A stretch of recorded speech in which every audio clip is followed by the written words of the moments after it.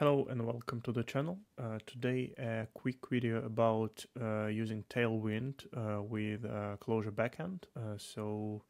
I'm usually using Hiccup library to write HTML components, and it looks something like this. So we have like a DSL in Clojure, and then you can provide class names for the CSS.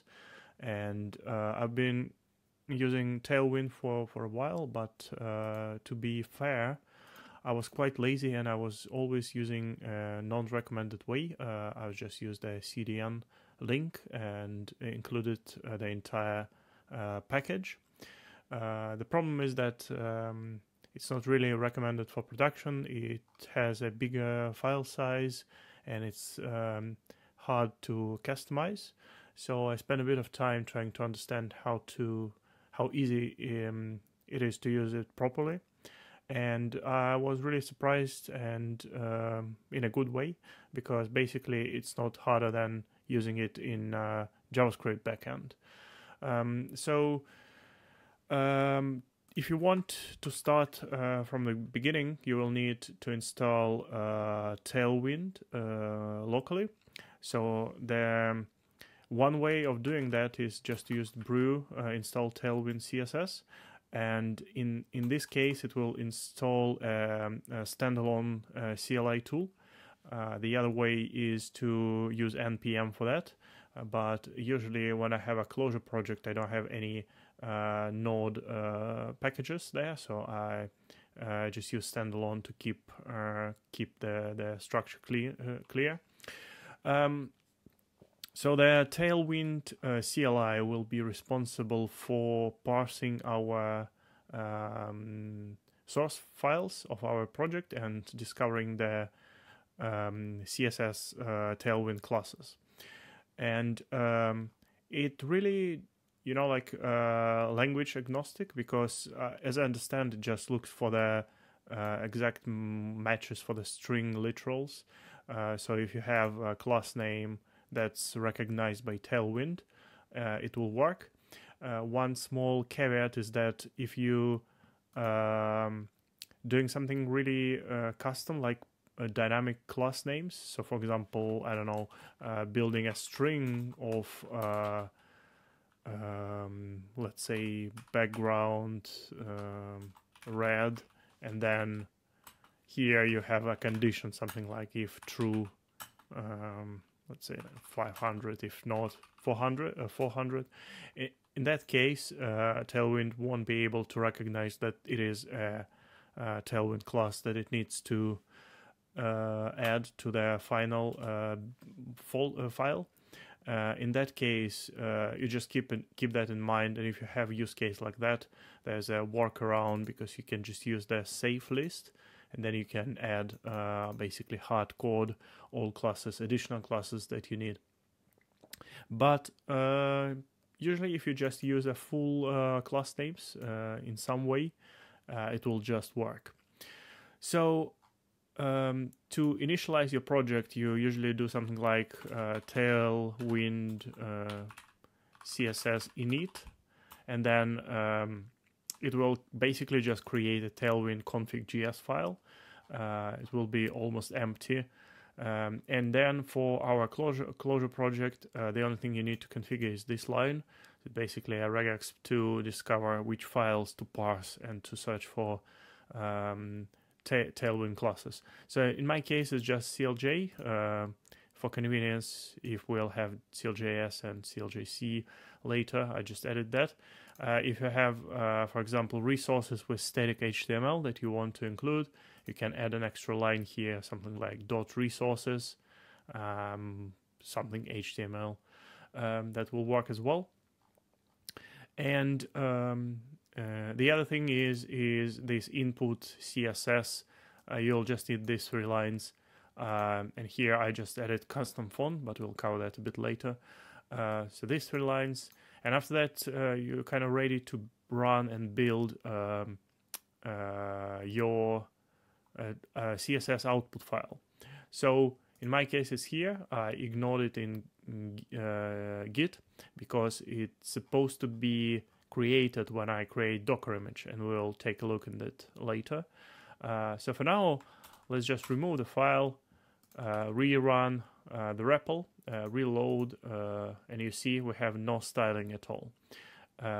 In my task runners, I use Babashka. I added 3 commands related to Tailwind, and one is build, watch, and minify.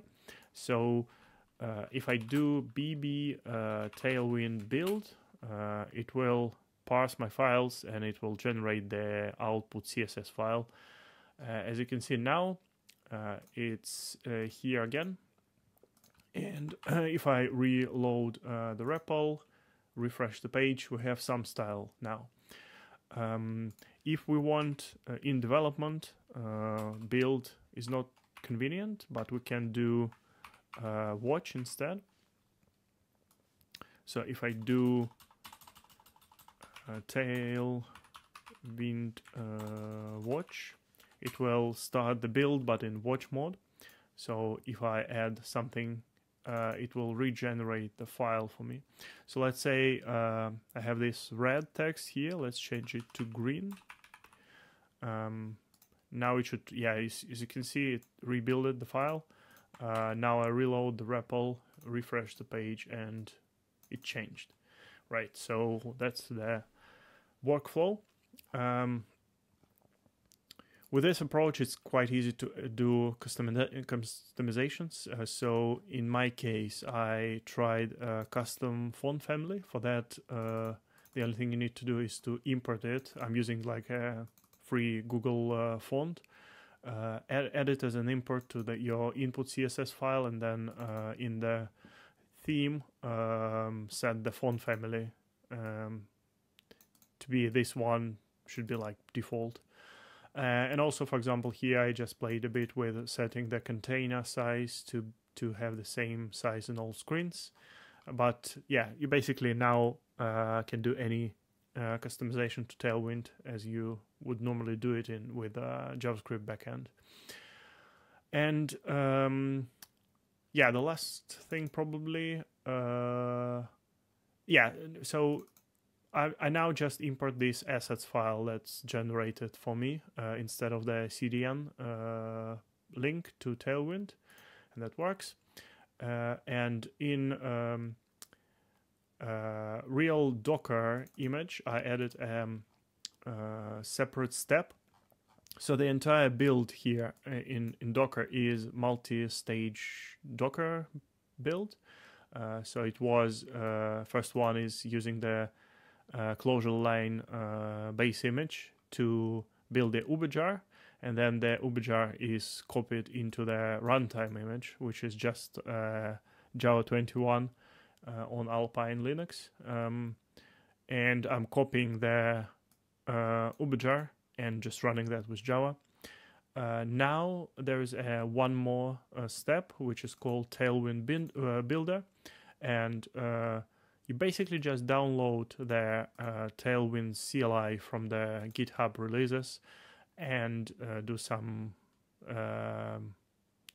like make it executable, move it to some other folder, and then you basically run the build with minify option. So it will generate a minified output CSS file, and then before you build the uberjar, it is copied from the previous step, so we'll have a CSS file in our resources that's packaged into final uberjar. And that's kind of it. So I can, there is a command also in bb-edn for the local image build. So I can do bb docker build, and it will just run the process for me, generating the CSS file and building the final uberjar. So yeah, that's it. And this is my Clojure service template. I have a separate video for that. And now this Tailwind related feature is merged, so you can use the template. It's in pretty good state now, and you'll have the nice Tailwind pre-configured. Thanks for watching, and let me know what you think, and see you next video. Bye bye.